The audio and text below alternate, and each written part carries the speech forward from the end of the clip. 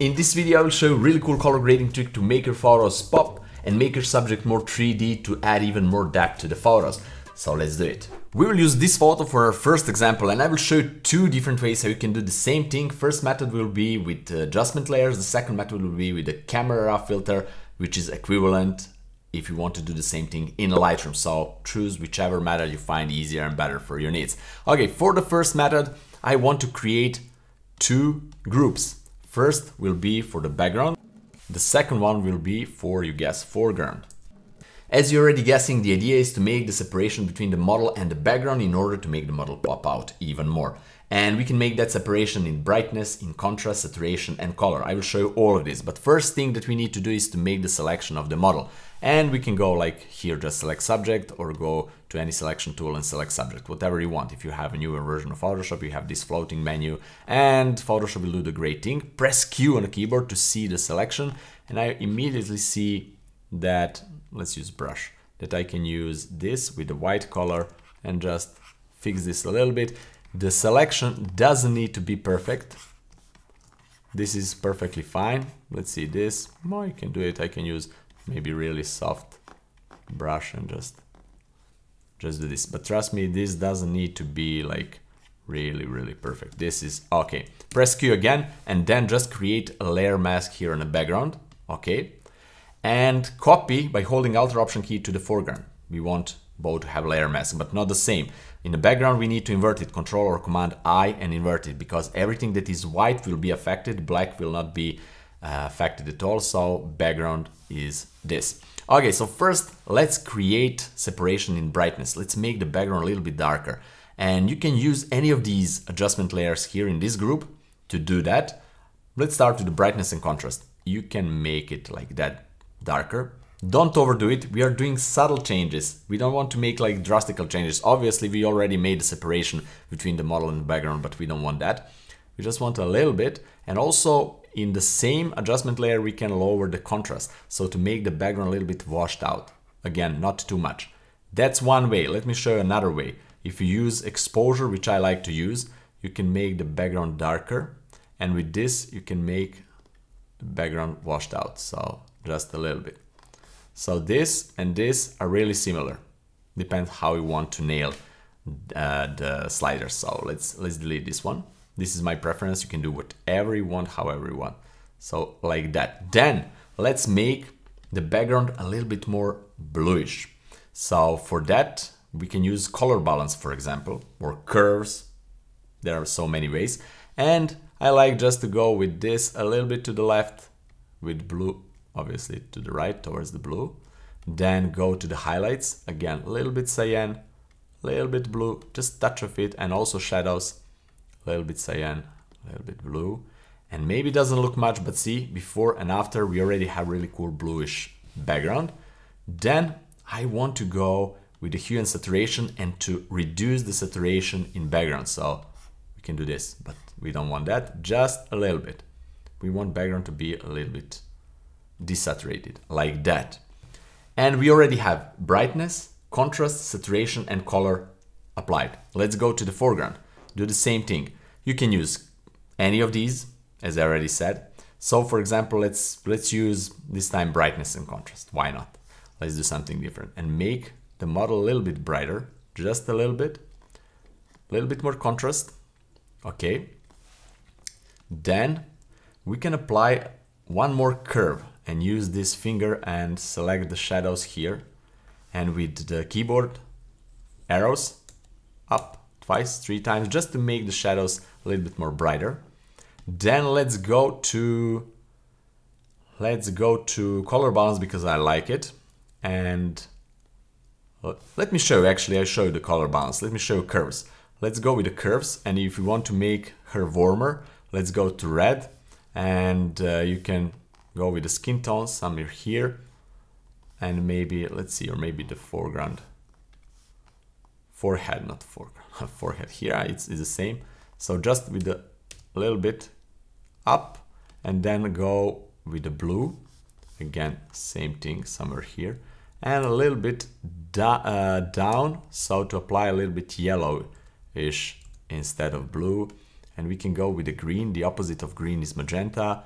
and we can add a little bit magenta, so a little bit less green. So let's see, before and after, you can see it's a subtle difference, not huge.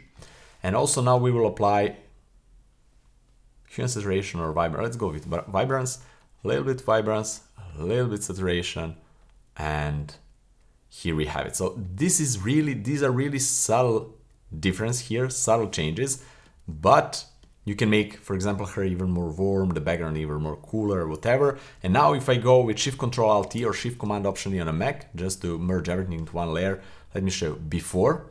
This is the original, after. See, really nice pop in the colors and everything, before and after. And this is non-destructive. You can always go in here and change the background. Maybe you want less contrasty background, maybe you want even darker background, even brighter, whatever you want. What I like to do is to go to filter, camera filter, and just add even more contrast overall. Open the shadows a little bit and go right here and add vignette to the background, not too much, and feather it. So just a touch like that. And this is it. This is before, this is after. The subject is more in focus, it's more 3D, it's popped out, etc. Obviously you can apply dodge and burn to make it even more 3D, but that's not the point of this.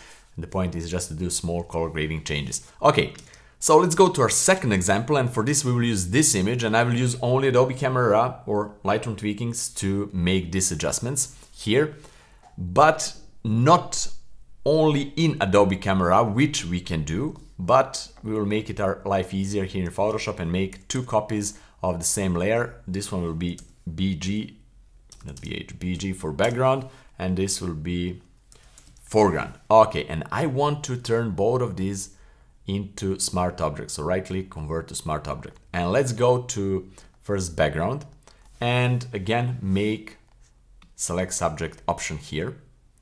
And this is pretty much okay, yeah. And just create a layer mask, do the same thing, copy it to the foreground and invert it, Control Command I, invert it to the background. So now I will go to filter, camera raw filter, and here we can play with a few things. Let's make the image a little bit more blue.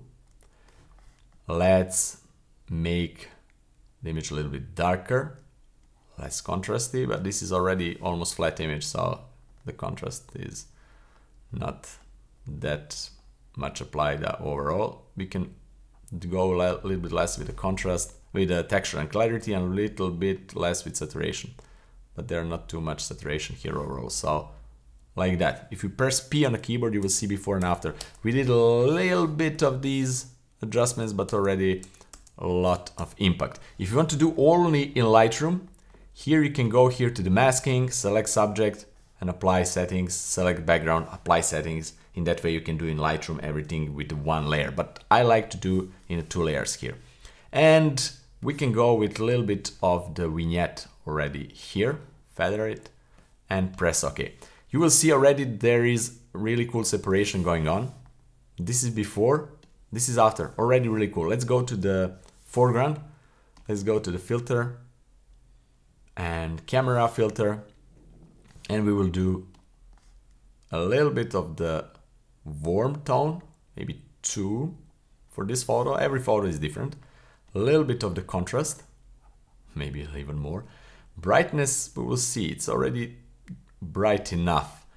Shadows, a little bit of the shadows. We can lower the highlights a little bit down just to have more depth here, but this photo is already retouched, so it's not ideal example. If you have your own photos, took your own photos, especially in raw format, then this is amazing. I want a little bit of the texture and vibrance, saturation a bit.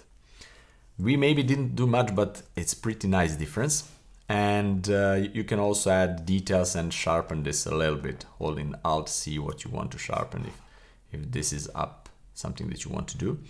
And let's see, maybe I just want a little bit more contrast here. I like it like that. And press OK. And you will see immediately huge difference. Wow. This is before, this is after. Really big difference, really nice. Subject is already popped out. And you can play with the eyes now. You can play with the lips, emphasize this a little bit. Maybe add dodge and burn and make this even better. But that's not the point of this video. So this is before. This is after really nice separation between the subject and the background in your photo is more popped. Right guys, so this is it for today's video. If you like it, press the like button down below, consider subscribing if you're not already, and also check my next video right here. See you next time. Bye bye.